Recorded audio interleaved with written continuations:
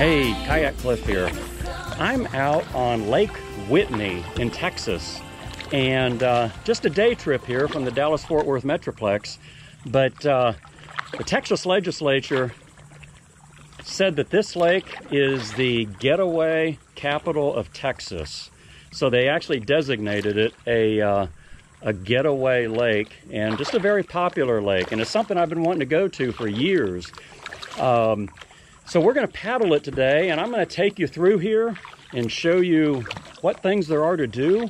One thing that's really unique about this lake is it's the Brazos River going through a bunch of limestone cliff areas. So a lot of limestone shoreline makeup, but a lot of cliffs. And you know, certain times a year when the water level's right, there's a ton of cliff diving from lots of different areas on this lake. And so that's one cool thing about it. The water is it's a little clearer than some of the lakes around here, but not super clear to where you could do any snorkeling or anything. If you like these videos, go ahead and subscribe to my channel and hit that notification bell for when new videos come out. And if you don't mind, give it a like. Those YouTube algorithms really play favoritism to the videos that are liked. And I appreciate all your comments out there, and thank you for following me. And here we go to Lake Whitney.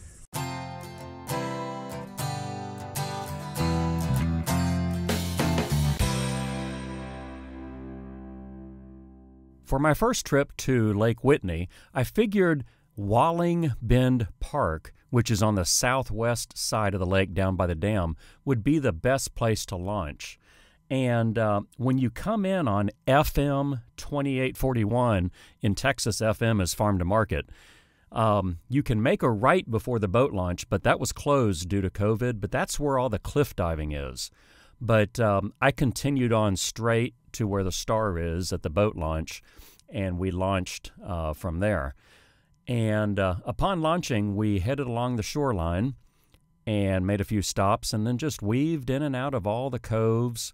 And all these coves where we are, they have lots of big cliffs. I mean, it's just, they're very picturesque. And then it levels out when you get back to the cove, but you can wind up the rivers. And then we came back out to the entrance of the cove, and there's a little rock there that you can swim on and jump off of, and it's pretty cool. There's a lot of boats. Then we headed back to the launch, but after that you could continue on to the cliff diving area, which during good times, I guess non-COVID times, you can jump off a cliff there. So I did not make it over there, but I intend to the next time I get there.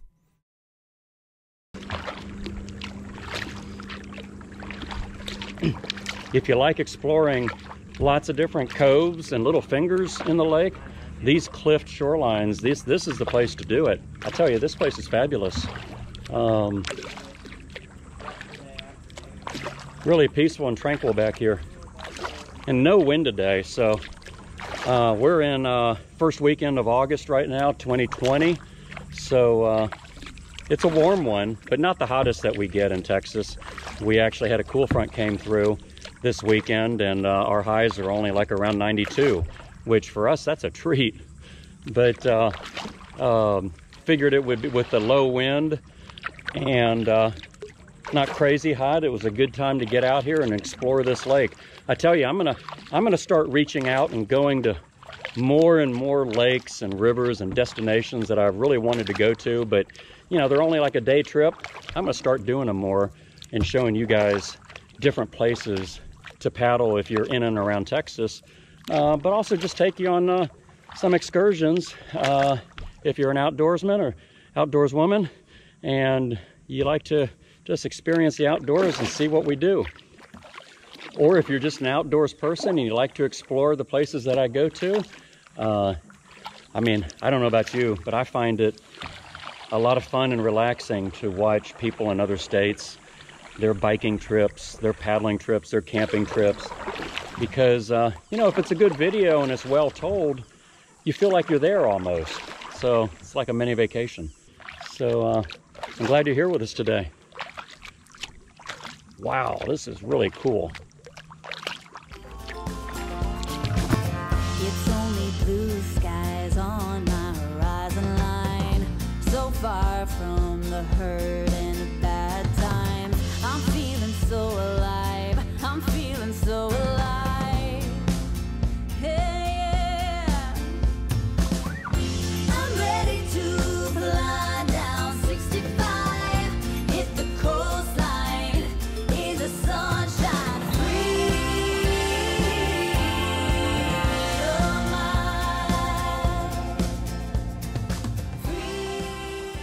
places you can go in a kayak, or a canoe for that matter.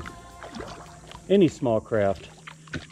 Heading, sometimes it's most fun just to head up these fingers to the little creeks that feed it. And we're just exploring up this one to see how far we can go before we head on to the next cove. This looks like it. I just found a hell of a fishing cove. I had 2 fish just swim under my boat at least that long. Oh, really? Yep. Yeah, it's pretty deep here. But it just, this just freaking, this is abruptly stops. Yeah. One thing that's extra cool about this lake is, again, like I said before, the cliffs. They're fabulous. Right now, so far, it looks like, you know, looks like they're on the western side of the lake, and it's more of a gently sloping, you know, green trees and pastures on the eastern side of the lake. But, I mean, there's just miles of coves and cliff shoreline that you can paddle on this lake. Got a little warm, so time for a dip and get wet. Your wet clothes feel like makes it feel like you have an air conditioner on, so a real good approach when it's nice and hot.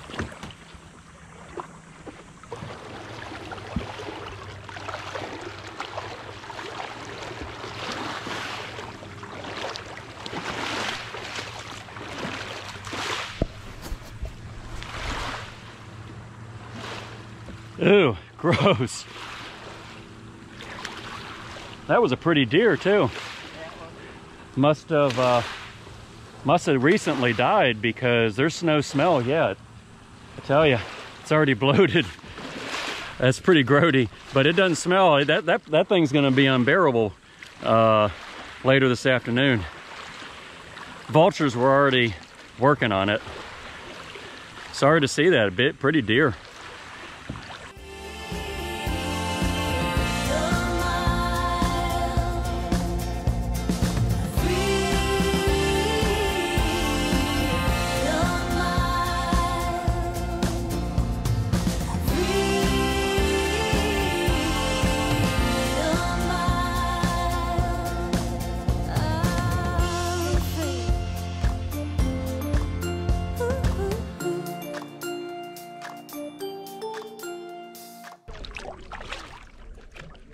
We're winding our way up King Creek now.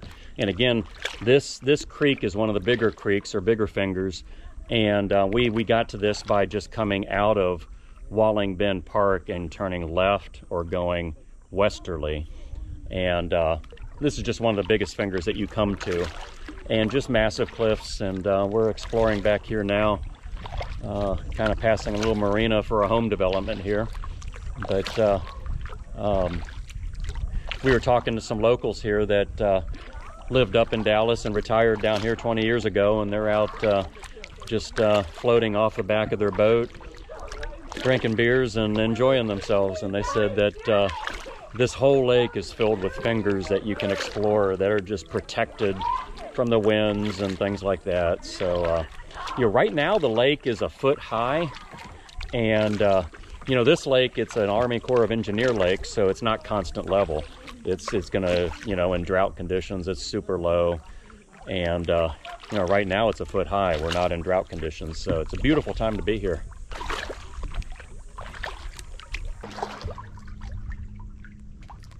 All this limestone here harkens me back to the Swanee River trip that we have a 2-episode video series on. So if you haven't checked out the Swanee River video, check it out. But the reason it reminds me of the Swanee River trip is all the limestone. And they had some limestone cliffs and shorelines there that were just riddled with holes, and, you know, where ferns were growing out of them, and just a real pretty place. But all this weathered limestone on the shorelines here kind of reminds me of it.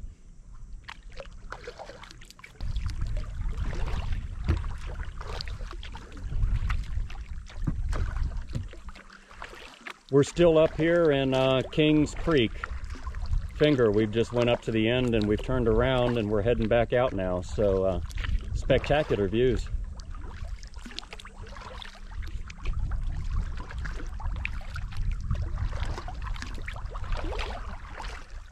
Hey, we put up on the shoreline here.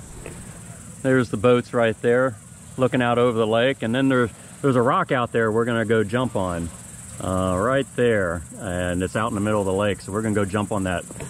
And, but anyway, taking a second, found some shade here, nice shoreline, grabbed some lunch. But I just wanted to say the, kind of the history of this lake. It's an Army Corps of Engineer lake, which means the Army built it, Army Corps of Engineers built it for, you know, mainly flood control. And then also as the cities in Texas grew, for, you know, for water, because that's where we get all of our water. So, you know, there's not any houses right on the water, which are nice. They're up on the little cliffs, so there has to be a certain barrier. But it's the Brazos River that travels through here, and that Brazos River starts way out in West Texas, comes through here. It comes through a lot of different lakes and dams.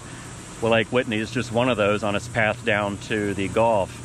And it was in 1946, I think I read on the internet, they commissioned the building of this lake, and it was finished in 1951. And again, as I've been showing you, just a really cool lake, and definitely a destination I'm going to be coming to a lot more in the future.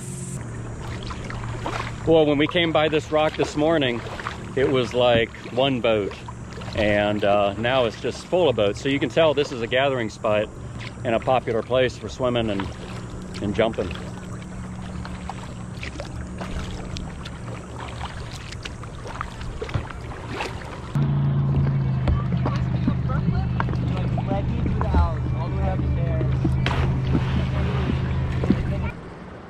Boy, that was a fun dip, jumping off that rock there. I think next time I need to bring some rope to tie up the kayak. So if you do that, bring something so you can tie up the kayak. I don't think you're going to be dropping an anchor because it's pretty darn deep there. But to tie a little piece of rope around a rock to hold your kayaks, you could go up and down and jump off of that till your heart's content. We're going to wind it down here. We're going to head back to the truck and load up the kayaks. But I just want to do a short day trip out here and show you another lake, and just take you on a little adventure, even though it's a small one. No camping this time, but I certainly recommend coming out to Lake Whitney. This is a great spot, and there's a lot of other great spots too, but this is a definite one that you want to hit. We only explored a very small portion of the lake. So hey, when you're out paddling, remember to pick and paddle. Fill up a bag of garbage, bring it back with you, make the environment a better place. And if you want some pick and paddle stickers, you can order them at kayakkliff.com and just spread that message. But you know, safe adventuring, folks. When you're out there this summer, have fun, get out there, get fit, do what you like to do outdoors, but just get out and get fit. And safe adventuring to y'all. Kayak Cliff out.